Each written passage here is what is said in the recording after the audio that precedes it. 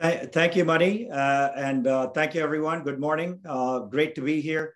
I didn't know Joy, but all the information I gleaned during my research for this segment tells me he was an uncommon man. And I have the privilege here of hosting Arvind Krishna, the chairman and CEO of IBM. Arvind is a PhD from University of Illinois in electrical engineering. He is an IIT Kanpur graduate. He also has many patents in his name and also an editor of the IEEE and ACM journals. So a great STEM person here to have with me here this morning. Welcome, Arvind. Thank you, MR, but also thank you to everybody else for inviting me here. And this is indeed a joyful moment, and we should treat it like that. So I know that Joy worked at IBM Watson Research Labs for almost a decade. What are your memories of him? What did he contribute to IBM from your perspective? It's a great question, MR. So many here, some know, but many do not know. So Joy and I joined IBM about the same time.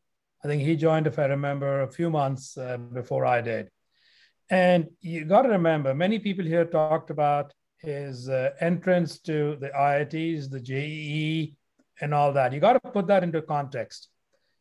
People were usually pretty bright and pretty arrogant that they got in. And those who were in the first few hundred were pretty arrogant that they were that much better than the average. Then those who were in the top 10 were even more arrogant. So you can just imagine what being number one, as more than a couple of people here have remarked, meant. From there, he went on to Stanford, which is hard. He then came into IBM with all of the reputation behind him. And you come in here, you know his name. I've known his name since my first year in college, by the way. It wasn't at IBM that I got to know his name. I knew his name for 10 years before I got here. And you're expecting to meet this really arrogant, really, I got no time for you person. And he was the exact opposite. That said, he was working in a group that really was solving some remarkable problems. Ramesh, who was his housemate and a friend of his from IIT Madras, talked about the memory compression. We should put that into context. People had talked about compression for a long time. It was felt to be computationally infeasible. It was felt to be, yeah, here's this theoretical idea, but you're never going to get it in with any pragmatic nature into machines. And within a few years, Joy had proven that you can go do that using a mixture of old techniques, new techniques, his own clarity of thought, which is really what led to also the book that got mentioned.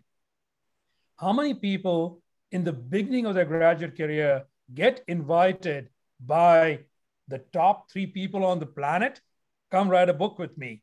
I think that speaks to Joy's brilliant mind. And he could sort of cut through all the nonsense, go focus in on what was really critical and important, but then also expound it in a way that, let's call it, the average bright person could then take hold of it and do something with it.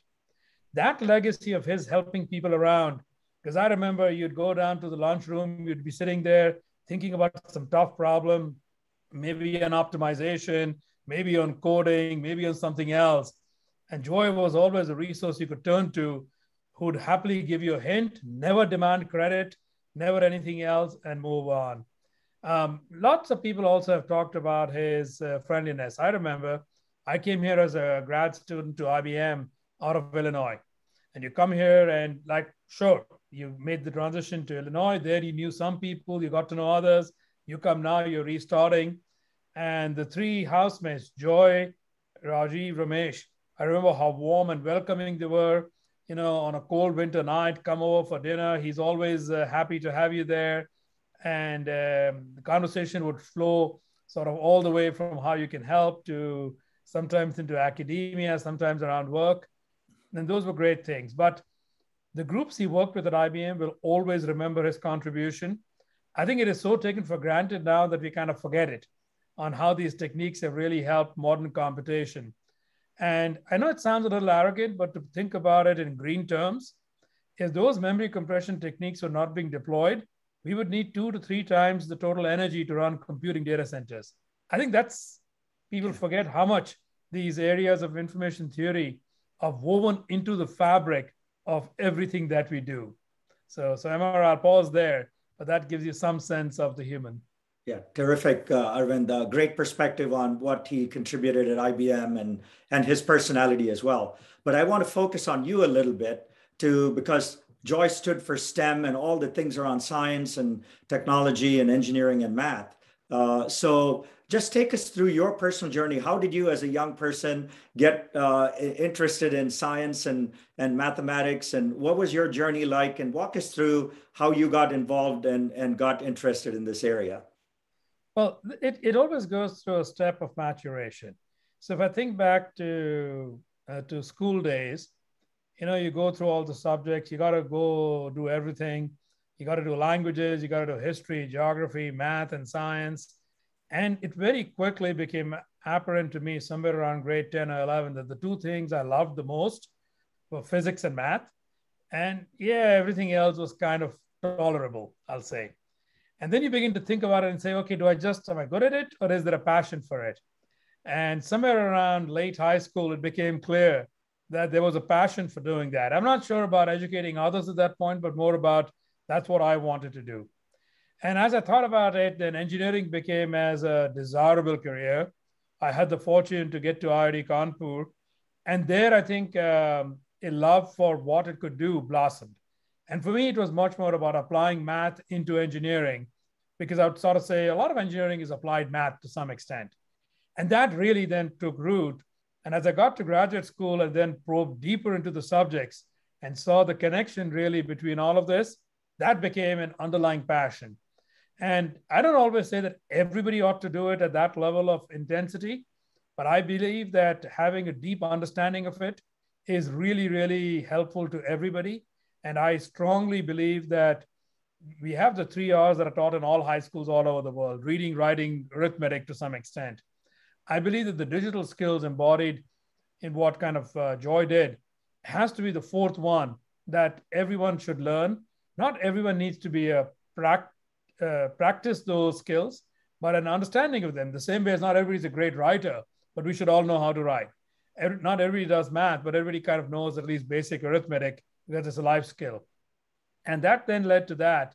And if I look at the sheer shortage today, 500,000 cyber jobs in the US alone, probably somewhere around 10 to 15 million basic programming skill jobs that are there, then trying to bring these skills to people, whether with high school education or with college, not necessarily engineering degrees, becomes a passion of mine, and one that we really, really want to push hard on as a corporation also.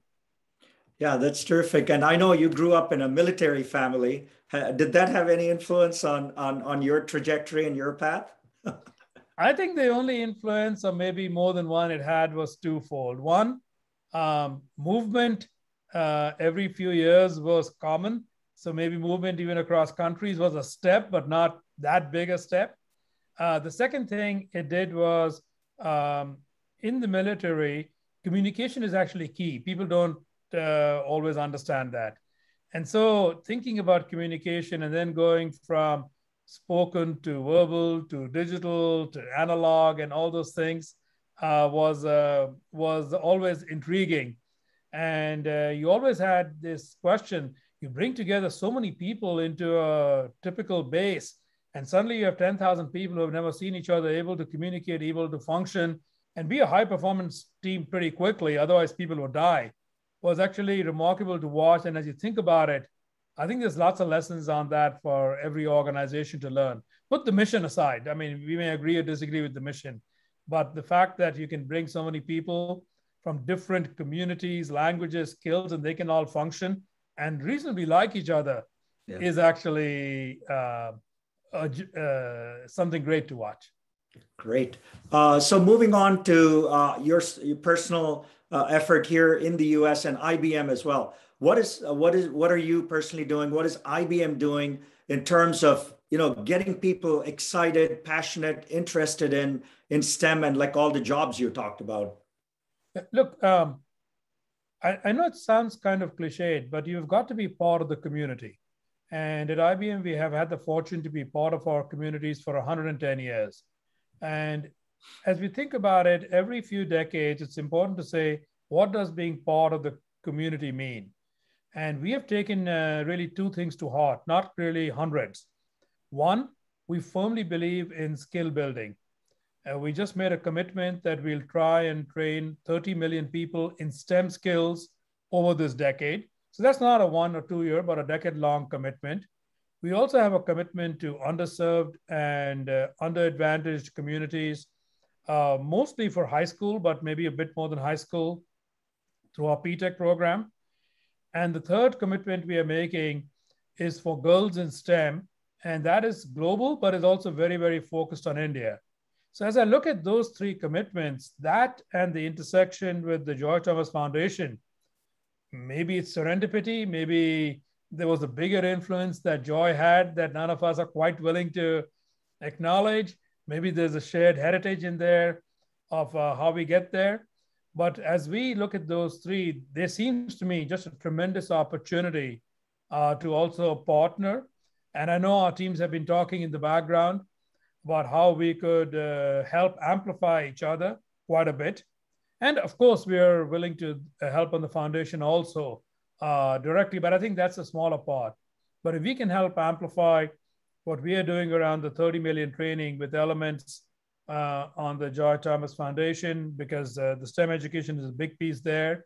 The girls in STEM, if I remember a number right, I think we're at 180,000 women touched in India right now.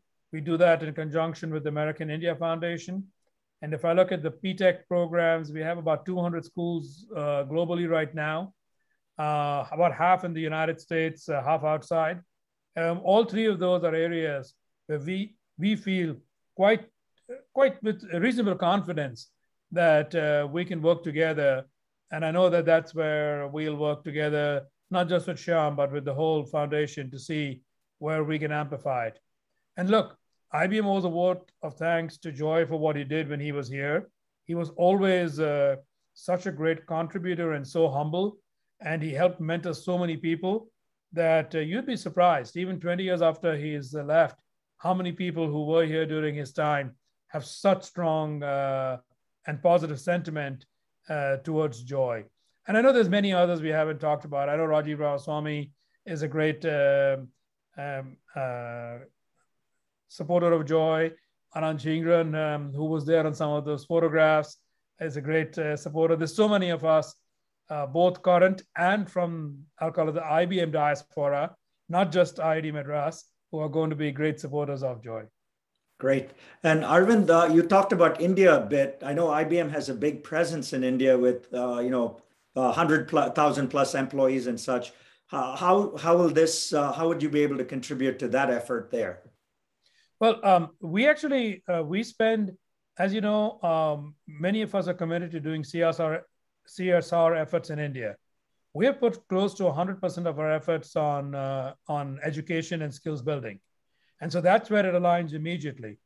We do a lot.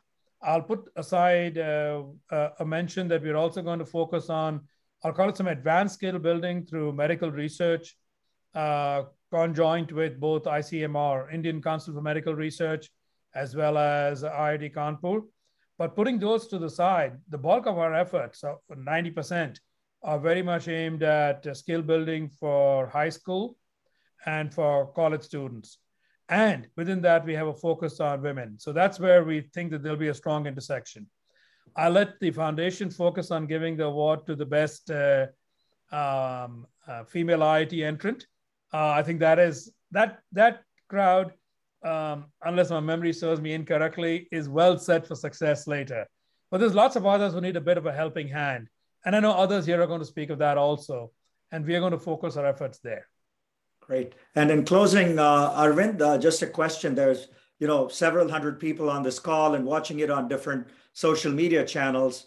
How can the diaspora and generally anyone watching us at this point help with this cause? What would you have them do?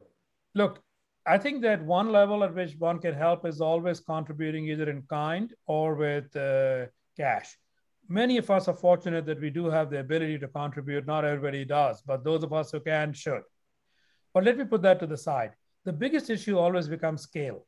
How do you scale something that it actually has a permanent impact and it has systemic impact? That means we need to get together and amplify each other's efforts, and where possible, pick a few things to get done. That's where I would urge everyone, pick the few. The Joy Thomas Foundation seems one that can scale, and let's leverage it together. And so certainly give, because that's important. Without resource, nobody can do anything. But the second one that is really critical, I think, is the scale question. And so let's pick a few things and scale them. That will really be, I think, maybe the best honor of Joy's memory. So Arvind, thank you so much. You've been so inspiring in talking about STEM, talking about your journey, IBM's contributions, and most importantly, what Joy has brought to the table here. So I want to thank you in closing for this wonderful conversation, and we'll keep in touch as to the future of the foundation and so forth. So thank you so much. And I want to now turn this back to Mani.